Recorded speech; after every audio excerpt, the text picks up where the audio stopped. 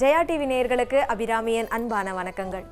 ஆலயம் தொழுவது சாலவும் நன்று அப்படின்ற ஒரு பழமொழி இருக்கு. ஆலயம் சென்றோமானால் அங்க நம்ம என்னென்ன செய்வோம்? அதாவது அர்ச்சனைக்காக தேங்காய், வாழைப்பழம், அது இல்லாம தீர்த்தமாக துளசி, இது போன்ற பல மருத்துவ குணங்கள் வாய்ந்த விஷயங்கள் நம்ம ஆலயங்களை சுற்றியே இருக்கும்.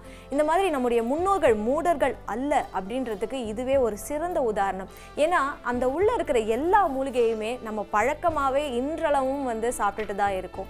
இது எல்லாத்தையுமே நம்முடைய முன்னோர்களுக்கு நல்லாவே தெரியும். ஏன்னா சொன்னா நம்ம செய்ய மாட்டோம். எப்பவுமே பழக்கத்துல கொண்டு வந்தாதான் அது நம்ம பரம்பரையிலே ஊறி இருக்கும். நம்முடைய முன்னோர்கள் சொன்னது இந்த மாதிரி பல விஷயங்கள் நம்முடைய முன்னோர்கள் செஞ்சிருக்காங்க. அதே போன்ற நம் முன்னோர்கள் வழியில் நாம் செல்வதற்காக ஜெயா டிவி எடுத்திருக்கும் முயற்சி தான் இந்த நிகழ்ச்சி. இது மூலிகை மகத்துவம். நம்முடைய நிகழ்ச்சியில் மருத்துவர் Dr.Thanigasalam சார் அவர்கள் தினமும் பல மூலிகைகளை பத்தி நம்மிடம் ஆராய்ந்து பல விஷயங்களை பகிர்ந்துட்டு வராரு. அந்த வகையில இன்று அவர் என்ன சொல்ல போறாருன்னு பார்க்கலாம். வணக்கம் சார். நம்ம நிகழ்ச்சியில இன்று என்ன சிறப்பான ஒரு மூலிகையை பத்தி பார்க்க போறோம்? இன்றைக்கு நம்ம பார்க்க இருப்பது அப்படின்னு பார்த்தீங்கன்னா, அந்த கட்டி உடம்புல நிறைய பேருக்கு கட்டி வரும். சிலருக்கு முகப்பருவாக வரும், சிலருக்கு லேசாக வீக்கம் வரும். அந்த மாதிரி வருகின்ற போது கட்டி ஆரம்ப நிலையிலே இருக்குது. அப்போ அந்த கட்டி என்ன பண்ணுறது? ஒரே வழி சர்ஜரி பண்ணிடலாம் சார், ஆப்ரேஷன் பண்ணிடலாம் சார் அப்படிங்கிறது இல்லாமல், ஆப்ரேஷனே பண்ணாமல் கட்டி வருகின்ற போது அந்த கட்டி வருகின்ற நிலையில் எப்படி அதை குணமாக்குவது அப்படிங்கிறதுக்கான ஒரு தீர்வை இந்த நிகழ்ச்சியில் நம்ம நேயர்களுக்காக பார்க்கலாம். Okay sir. அப்போது இந்த தீர்வுக்கு எந்த மூலிகையை நம்ம பயன்படுத்த போகிறோம்? இந்த நிகழ்ச்சியில் நம்ம பெரும்பாலும் பார்த்தீங்கன்னா ரொம்ப கஷ்டப்பட்டு இருக்கக்கூடிய விஷயங்களை நம்ம பண்ணுறதில்ல.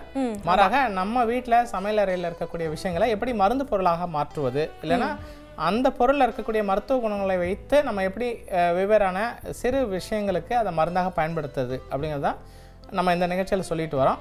அப்போ அந்த வகையில் நம்முடைய சமையல் அறையிலே சமையலுக்கு பயன்படக்கூடிய கருணக்கிழங்கு, அந்த கருணக்கிழங்கு தான் இன்றைக்கி நம்ம மருந்தாக பயன்படுத்த போகிறோம். இந்த கருணக்கிழங்கு அப்படிங்கிறத பொறுத்த வரைக்கும் பார்த்திங்கன்னா, இது விளைந்தவுடன் விளைஞ்சிட்டு இதை நீங்கள் ஃப்ரிட்ஜிலையோ இல்லைன்னா குளிர்சாதன பெட்டிலையோ வைக்க வேண்டிய அவசியம் இல்லை. இதை நீங்கள் பாட்டுக்கு கொண்டு போயிட்டு எப்போ விலை மலிவாக கிடைக்குதோ அப்போ வாங்கிட்டு நீங்கள் ஒரு ஓரத்தில் வீட்டில் போட்டு வச்சிடலாம். போட்டு வச்சிட்டிங்கன்னா அது எந்த அளவுக்கு காயுதோ காய அந்த கிழங்குனுடைய அந்த சுவை கூடிக்கிட்டே போகும். இன்னும் நிறைய பேர் முன்னாடி வீடுகள்லாம் பார்த்தீங்கன்னா கருணக்கிழங்கு போகிறதுக்கே ரூம் எல்லாம் வச்சுருப்பாங்க. அந்த வீட்டில் போய் பார்த்தீங்கன்னா கருணக்கிழங்கை கொட்டி வச்சுருவாங்க. கொட்டிட்டு அது பாட்டுக்கு இருக்கும். ஏன்னா விவசாயம் செய்கின்ற போது அந்த விவசாயத்தில் கருணக்கிழங்கு வரும். அந்த கருணக்கிழங்கு வருகின்ற போது கொட்டி வச்சுருவோம். கொட்டி வச்சிட்டோம்னா அந்த கிழங்கு அப்படியே இருக்கும். குறிப்பாக அந்த கருணக்கிழங்கை பொறுத்த வரைக்கும் பொங்கல் வருகின்ற போது பொங்கலில் ஸ்டார்ட் பண்ணுவாங்க. பொங்கல் அப்போ தான் இந்த கருணக்கிழங்கை பயன்படுத்த ஆரம்பிப்பாங்க. பயன்படுத்த ஆரம்பித்த பிறகு சம்மர் சீசனில் இதனுடைய பயன்பாடு அதிகமாக இருக்கும்.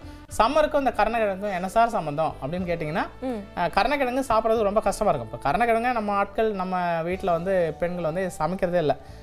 எல்லாம் ரெடிமேடாக கிடைக்குதா கொண்டு ரெடிமேட் பேக்ஸ் ஒரு கட் பண்ணிவிட்டு 2 நிமிஷம் வெந்நீரில் போட்டு வச்சோம்னா எனக்கு சமையல் வந்துடும் அப்படிங்கிற அளவுக்கு நம்ம ஃபாஸ்ட்டாக போகிறோம்.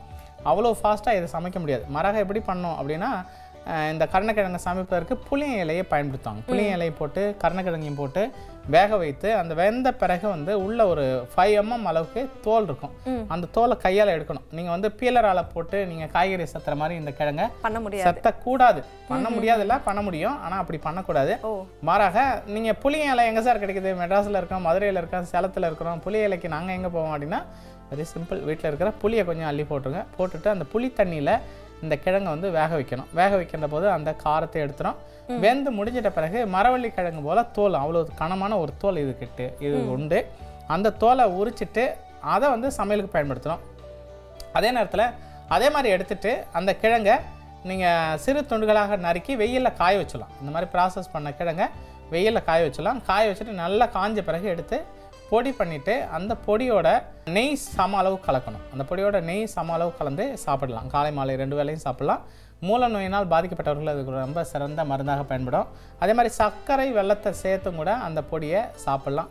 இதெல்லாம் சாப்பிட முடியும். இன்றைய நிகழ்ச்சியில் நம்ம பார்க்க இருப்பது அப்படின்னு பார்த்தீங்கன்னா, அதே கருணக்கிழங்கை நம்ம கட்டி வருகின்ற போது, முகப்பரு வருகின்ற போது, வீக்கம் வருகின்ற போது அதை போக்குவதற்கு இதை எப்படி பயன்படுத்தலாம் அதான் இன்னைக்கு நம்ம பார்க்கலாம். அப்போ அந்த மருந்தின் பெயர் என்ன? மருந்தினுடைய பெயர் கருணக்கிழங்கு பேஸ்ட். கருணைக்கிழங்கு பேஸ்ட். ஓகே. அப்ப செய்யறதுக்கு தேவையான பொருட்கள்? செய்வதற்கு தேவையான பொருட்கள் கருணைக்கிழங்கு தான். வெறும் கருணைக்கிழங்கு வச்சு நம்ம பேஸ்ட் தயாரிக்க போறோம். அப்போ செய்முறைக்கு விரைந்து சென்று விடலாமா? கண்டிப்பாக. இப்போ இதற்கு தேவையானது கருணைக்கிழங்கு. குட்டி கருணை நம்ம எடுத்துக்கணும். இதுல கருணைக்கிழங்குல காரும் கருணை, காரா கருணை எல்லாம் இருக்கு. சட்டி கருணை இருக்குது.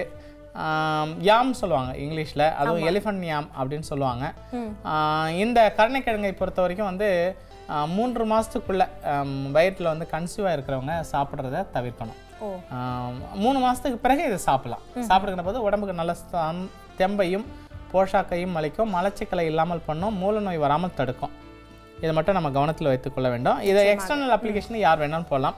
இப்போ இந்த கருணைக்கிழங்கை பொறுத்த வரைக்கும் ரொம்ப காரம் மேலே பட்டதுனாலே அதுலேருந்து ஒரு விதமான எண்ணெய் வரும், பால் வரும். அந்த பால் வந்து மேலெல்லாம் அரிக்கக்கூடிய ஆற்றல் வாய்ந்தது. அதனால் இந்த இதற்கு வந்து நம்ம இந்த கருணைக்கிழங்கு எடுத்துகிட்டு இது வந்து கட் பண்ணிக்கிறோம். கட் பண்ணிவிட்டு நான் சொன்ன பால் வரும்னு சொல்லிட்டு அந்த பால் வருது. இதுலேருந்து வெள்ளை நேரத்தில் அந்த ஓரத்தில் வருது பாருங்கள். அப்போ இன்னைக்கு நம்மளுடைய நிகழ்ச்சியில் இதை வெளிப்பூச்சிக்காக தான் யூஸ் பண்ண போகிறோம். வெளிப்பூச்சிக்காக பயன்படுத்த போகிறோம். இப்போ எத்தனை கிழங்குகள் எடுத்துக்கலாம் சார்? ஒரே ஒரு கிழங்கு, அரை கிழங்கு கூட போதுமானது. நான் நேயர்களுக்கு காட்டுறதுக்காக வேண்டி ஒரு கிழங்கு எடுத்துக்கிட்டேன். ஏன்னா இதில் மேலே எக்ஸ்டர்னல் அப்ளிகேஷன் தான். அந்த மேலே இருக்கக்கூடிய தோலை வந்து நம்ம எடுத்துடுறோம்.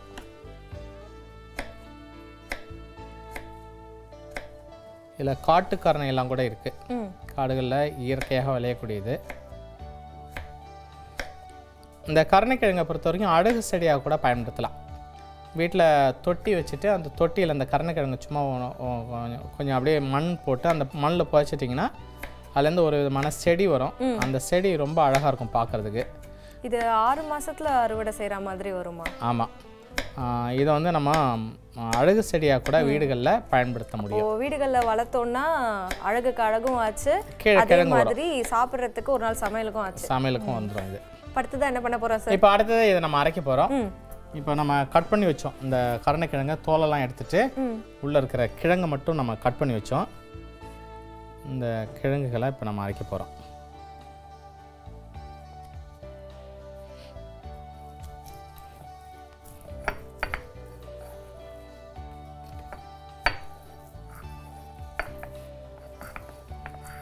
இந்த சொல்கிற மாதிரி அந்த பசை வடிவில் தான் உள்ள இருக்கு. முகத்தில் முகப்பொரு வந்தாலும் சரி, கட்டி வந்தாலும் சரி, எல்லாம் ஆயின்மெண்ட்டு கடையில் போய்ட்டு ஆயின்மெண்ட் வாங்கி போடணும். மேலே எக்ஸ்டர்னல் அப்ளிகேஷன் அப்படின்னு தான் எல்லோரும் நினைப்போம். இப்போ அந்த வகையில் இந்த மருந்து அப்படிங்கிறது வீட்டிலேயே கை வைத்தியமாக பயன்படுத்தக்கூடிய ஒரு மருந்து. இது இயற்கை மருந்துங்கிறதுனால எந்த விதமான சைடு எஃபெக்ட்ஸும் கிடையாது. சரி சார், அப்போ கட்டின்னு சொன்னீங்க, எந்தெந்த வகையான கட்டிகளுக்கு பேனல் கட்டி? இப்போ வந்து சம்மர், இப்போ நல்ல கோடை காலம், அதனால் இப்போ அந்த சிறு கட்டிகள் அப்படிங்கிறது ரொம்ப இயல்பாக எல்லாருக்கும் வரக்கூடிய வாய்ப்புகள் இருக்குது. அதே மாதிரி முகப்புறம் கூட ரொம்ப அதிகமாக வரக்கூடிய காலம் இது. ஆமாம். இது வந்து சிறு கட்டிகள் அப்படிங்கிறத பொறுத்த வரைக்கும் பார்த்திங்கன்னா இந்த கோடையில் நிறைய இந்த கட்டி வர்றதுக்கான வாய்ப்புகள் நிறைய இருக்குது. அந்த மாதிரி கட்டி வருகின்ற போது என்ன பண்ணுறது, எப்படி மருந்து பண்ணுறது அப்படிங்கிறது தெரியாமல் இருக்கும். அப்போ அந்த நிலையில் இந்த கருணைக்கிழங்கை வைத்து இந்த மாதிரி ஒரு பேஸ்ட் மாதிரி அரைச்சி அந்த கட்டியினுடைய மேலே பூசுகின்ற போது ஓரிரு நாட்கள்லேயே அந்த கட்டியினுடைய அந்த வீக்கம் கரைஞ்சிரும். அது மட்டும் இல்லை, யாருக்காவது வந்து காலில் வந்து வீங்கி இருக்குது, கால் வீக்கம் இருக்குன்னா கூட அந்த வீக்கத்துக்கு கூட இதை பற்றாக போடலாம். சார், நீங்கள் சொன்னீங்க இது அறியும் போதே வந்து பால் வருது அப்படின்னு சொன்னீங்க. பொதுவாக அந்த பால்லாம் நம்ம அப்ளை பண்ணும்போது அரிப்பு வந்து வந்துடும். கண்டிப்பாக லேசாக அரிப்பு இருக்கும். இதில் அந்த அரிப்பு தான் வந்து மெடிசனல் ப்ராப்பர்ட்டிஸ் இதில். அதனால் வந்து கட்டிகள் மேலே இதை போடும்போது கொஞ்சம் லேசாக விறுவிறுன்னு அரிக்கிற மாதிரி இருக்கும். முதல் நாள் போட்டு மறுநாள் பார்த்தோம்னாலே அந்த வீக்கம் கொஞ்சம் குறைஞ்சிருக்கிறத நீங்கள் பார்க்க முடியும். சார், நீங்கள் இந்த கட்டிகளுக்கு போடலாம் அப்படின்னு சொன்னீங்க. அப்போ வந்து மருத்துவ பலன்கள், அதாவது ஆன்டி மைக்ரோபியல் ஆக்ஷன்ஸ் அந்த மாதிரி கண்டிப்பாக இருக்கும். அதனால பொதுவாகவே முகத்துக்கும் இதை அப்ளை பண்ணிக்கலாமா? பண்ணினா என்ன? முகம் ஃபுல்லாமே அப்ளை பண்ணக்கூடாது. கட்டிகள் இருக்கிற இடத்துல எக்ஸ்டர்னல் அப்ளை பண்ணலாம். இது பொறுத்த வரைக்கும் புண்ணாற்றி ஆக்ஷன் இருக்குது. அதே மாதிரி வந்து வீக்கத்தை கரைக்கக்கூடிய ஆற்றல் உண்டதாக இருக்குது. இதை வந்து நம்ம உணவாக சாப்பிடுகின்ற போது மூல நோயினால் ஏற்படக்கூடிய பாதிப்பு, அங்கே இருக்கக்கூடிய வீக்கம், கட்டி அதெல்லாம் கூட சரியாக்குது. அதே மாதிரி மலச்சிக்கலை போக்கக்கூடியதாக இருக்குது. அதனால் கிழங்குலேயே ரொம்ப நல்ல கிழங்கு அப்படின்னு கருணைக்கிழங்கு தான் சொல்கிறோம். இப்போ நம்ம அரைச்சி வச்சுருக்கிறோம். இப்போ அந்த அரைச்சி வச்சுருக்கக்கூடிய இந்த கருணைக்கிழங்குடைய பசையை கட்டி இருக்கிற இடத்துல, முகப்பொரு இருக்கிற இடத்துல, எங்கேயாவது வீக்கம் இருக்கிற இடத்துல அந்த இடத்துல மேலே வந்து நம்ம பற்றாக போடலாம். அந்த மாதிரி பற்றாக போடுகின்ற போது அந்த கட்டி வந்து கொஞ்சம் கொஞ்சமாக சுருங்கி அப்படியே இல்லாமல் போயிடும். திரும்ப நம்ம வேதனைப்பட வேண்டிய அவசியம் இல்லை. அதனால் வீட்டிலேயே கை வைத்தியமாக இது பண்ண முடியும். கண்டிப்பாக சார். சார், இது உபயோகிக்கும் போது நம்ம போட்டுட்டு எத்தனை மணி நேரத்தில் கழுவிடணும்? அந்த மாதிரி ஒரு 2 மணி நேரம் இதை வச்சிருக்கலாம். இதை உடனே கழுவணுங்கிற அவசியம் இல்லை. போட்டிங்கனாலே கொஞ்சம் நேரத்தில் காஞ்சிரும். அது வந்து ஒரு 10 மாதிரி காஞ்சிரும். அதனால் இரவு படுக்கிறதுக்கு முன்னாடி போட்டுட்டு இதை போட்ட உடனே கொஞ்சம் விறுவிறுன்னு இருக்கும்.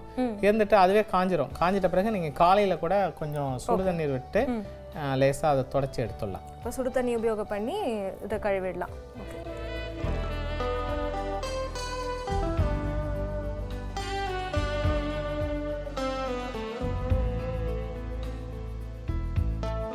இன்று நம்முடைய நிகழ்ச்சியில் ரொம்பவே எளிமையாக இந்த கருணைக்கிழங்கை வைத்து ஒரு பேஸ்ட் நம்முடைய நிகழ்ச்சியில் நம்முடைய மருத்துவர் தயாரிச்சிருக்காங்க. வெயில் காலம் இது கண்டிப்பாக உங்கள் எல்லாருக்குமே உபயோகமாக இருக்கும் அப்படின்றத நாங்கள் நம்புகிறோம். சார், நம்முடைய நிகழ்ச்சியில் இன்று இந்த மாதிரி இந்த கருணைக்கிழங்கை வச்சு பேஸ்ட் செஞ்சு காட்டுறதுக்கு ரொம்ப நன்றி சார். இன்று நான் செய்து காட்டியிருக்கக்கூடிய மிக சாதாரண எளிய மருந்து கருணைக்கிழங்கு பேஸ்ட் கண்டிப்பாக உங்களுக்கு இது மிகவும் பயன்பட்டிருக்கும் என்று நம்புகிறேன். மீண்டும் அடுத்த மூலிகை மகத்துவம் நிகழ்ச்சியில் வேறொரு சிறப்பான மருத்துவ தகவலோடு உங்களை சந்திக்கிறேன். நன்றி, வணக்கம்.